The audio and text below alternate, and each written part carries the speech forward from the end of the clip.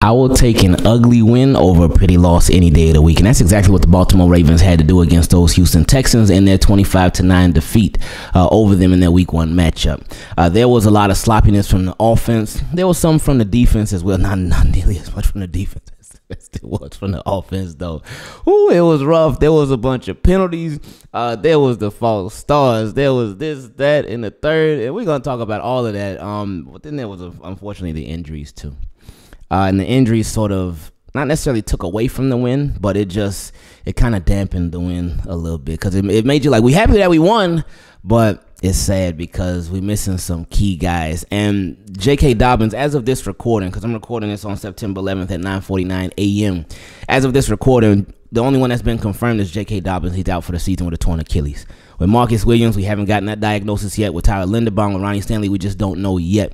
By the time you see this video, we'll most likely know, but we just don't know yet. So hopefully we get some better news on those 3 guys. I think we definitely will with Tyler Linderbaum and Ronnie Stanley. But with Marcus Williams, that's one that I fear is just, I think he's going to end up being out for the season. But I would love to be wrong on that. So hopefully I am.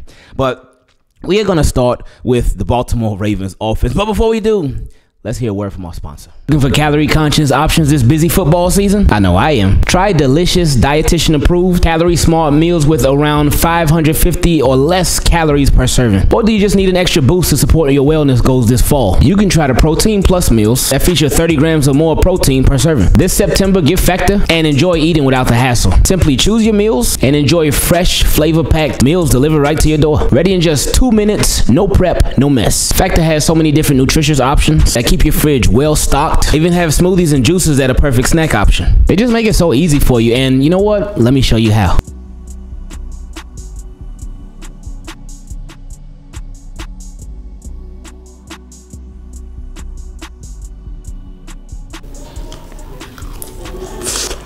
That's it. That's all it took. But how can you get started with your Factor meals? Well, let me tell you. Just head to factor75.com or click the link below and use code Ingraven50 to get 50% off your first Factor box. Again, just head to factor75.com or click the link below and use code Ingraven50 to get 50% off your first Factor box. Ooh, and let's start off with the Ravens offense. And shout out to the Texans defense because they were all over it, man, with the blitzes, with just the consistent pressure.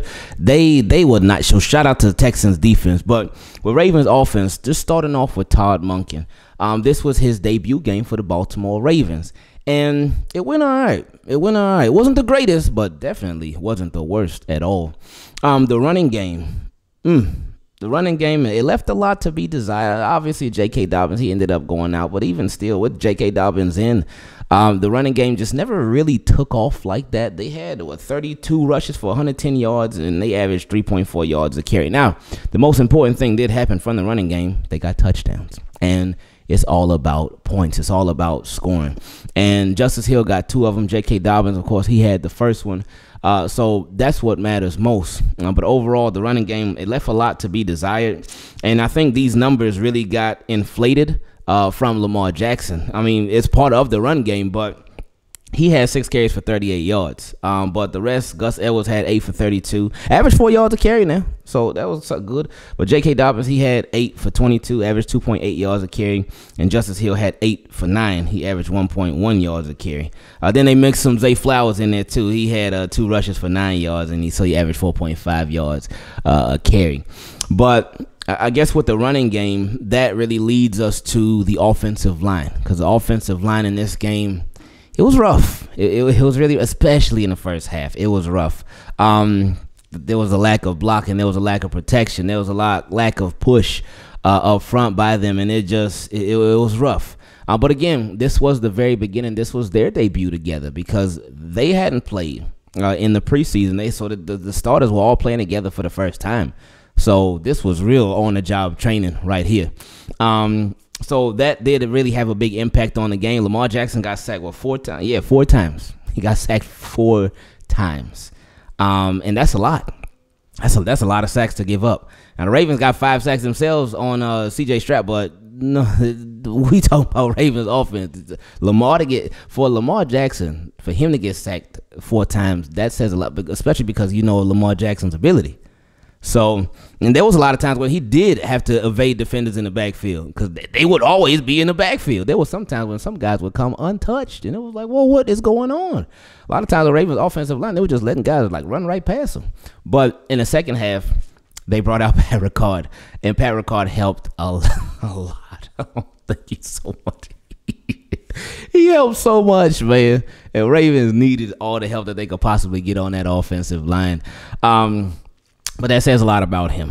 And that also says a lot about Monken because adjustments. That was a big adjustment that the Baltimore Ravens needed. So making adjustments is the name of the game. That's one of the things, and in my opinion, that's one of the reasons I think they moved on from Greg Roman, because there was just a lack of adjustments that the Ravens would do, especially coming out of halftime. Now, I would love to see adjustments from first to second quarter or even drive by drive. But it's like, okay, if that doesn't happen, at least at halftime, it has to happen. It is of the essence. It's so important. And we saw that. With Lamar Jackson specifically, his numbers, his game yesterday was solid. Looking at the numbers, they were okay, but the game, it was solid. It wasn't the worst, definitely not the worst, but it certainly wasn't the best. It wasn't great. It was solid. He went 17 for 22, 169 yards, and threw the one interception on a ball intended for Zay Flowers. On that pass, he threw to him, but he had a defender wrapped around his legs, wrapped around his feet, because the pressure came right in, as we were so used to seeing on a lot of dropbacks yesterday. But what I liked from Lamar Jackson in the game, just the spreading the ball around, throwing to all the different levels of the defense, throwing to all the different levels of the field and whatnot. I did like that, and I think with Mark Andrews out, it really forced, like, hey, you ain't got the security blanket, and you got a lot of new guys, a lot of new weapons that you ain't got as much, like, I mean, he ain't going to have nearly as much rapport with other guys yet that he has with Mark Andrews, because that's been years in the making. So their rapport is out of this world, and it's great, and we love it, and we can't wait for Mark Andrews to be back. But now it was time, all right, you really got to use those other guys now, and we saw him really use those other guys. Todd Monken must be the biggest fan of Zay Flowers, because, boy, they were using Zay Flowers a lot, a whole lot. And Zay Flowers looked really good. Now, there were some times where I felt like they could have used Zay Flowers to sort of build it up throughout the game and then use him as a decoy. But they really use him as a decoy. And what I mean when I say that, they could have been feeding Zay Flowers, giving him opportunities. And he was making the most of those opportunities. But they could have kept feeding him, and then made it look like they were feeding him, but then end up going somewhere else on some of the plays. I thought that was that's an opportunity that they can do and use in the future. But we'll see how it goes. But Zay Flowers is nice, man. He looked really good. My favorite play from him was when he hit that spin move, and he did it like so effortlessly, man. I know, again, they call him the joystick, and I see exactly why. That man, Zay Flowers, I mean, we call him shifty, but shifty is like, I feel like that's so basic. Need a better word for that to take shifty to a whole nother level, because Zay Flowers is that, man. The man was crazy. On one pass, I thought Zay Flowers was about to get whacked. Where Zay Flowers was running up the sideline and Lamar threw it to him. And Zay Flowers caught it, and I thought the safety was about to take his head off. But he didn't. And that was a great catch by Zay, a nice concentration catch. Because some receivers could have been scared. They could have been like, oh, man, I'm about to get whacked. But he didn't flinch, like, at all. So Zay Flowers had a really good game. Odell Beckham Jr., he drew 2 pass interference calls. And then he had 2 catches. One was on that little comeback route on I think it was on the left side of the field. And then when he made that catch, because Odell Beckham Jr., he was waiting. That boy was waiting. When he made that catch, he said, finally. Because, yeah, he was waiting a long time. And then that deep pass that he caught, too, over his shoulders, placed in the perfect spot. That's another thing. Back to Lamar Jackson now. There, I don't recall, because he missed 5 passes. One was an interception, and then another incompletion was the Charlie Kohler drop. I don't remember what the other 3 were. But in this game, I don't recall any like, oh, man, wow, who's Lamar throwing to? Or, oh, man, wow, who was that intended for? I don't recall any of that. And there were some deep passes that were in this game. So that was nice to see. We talked about chemistry earlier. He has chemistry with Mark Andrews. Like, nobody can touch that. But the chemistry in this game, it looked like it was pretty good with the other guys too. There were some passes where he had to scramble. There was a lot of times where he had to scramble, but where there was one to, I think, Rashad Bateman, where Lamar like had to scramble to the right and he had to throw it to the left or to the middle of the field. And it was on point, throwing across his body. Rashad Bateman, I love how Rashad Bateman came back and got the ball. He looked good in the couple of passes that he caught. Just the receivers, they look good. Nelson Aguilar, I don't think he had any catches. Isaiah Likely had one on a screen pass, I believe. I was hoping he was going to make the guy miss, but he didn't, and it's all good. But again, it's a work in progress. It's a brand new offense. It's going to take some time to really get this thing going. Remember when Tom Monken said, hey, we are far ways off. We a long way off. Yeah, Tom Monken was not lying at all. I was thinking, all right, maybe Tom Monken just saying that to try to humble these guys, but no, he was telling the truth. Special teams, I mean, you know what time it is. Justin Tucker, Jordan Stout did his thing, had some nice punts, but yeah, special teams, they just are the epitome of consistency. Defense, while going against a rookie quarterback, Patrick Queen, he set the tone, man. Patrick Queen really set the tone. He had a nice game. Roquan Smith had like 15, 16 tackles, had the pass deflection early on in the game. That would have been nice if that was an interception, but it's all good. And then he had the sack too. Ravens had 5 sacks, yeah. So they were getting after David Ojabo. I love how they took advantage of that right tackle. The Texans' right tackle got hurt. Very next play, on his first play, on the backup right tackle's very first play, David Ojabo caught him slipping, forced fumble. He got the sack strip, and knocked it out of C.J. Stroud's hands. So that's what it's about, man. Odafe Oweh, he looked good. Again, Odafe Oweh was close. He was getting close, so it's coming. It's coming. So he was getting real close. So that was nice to see.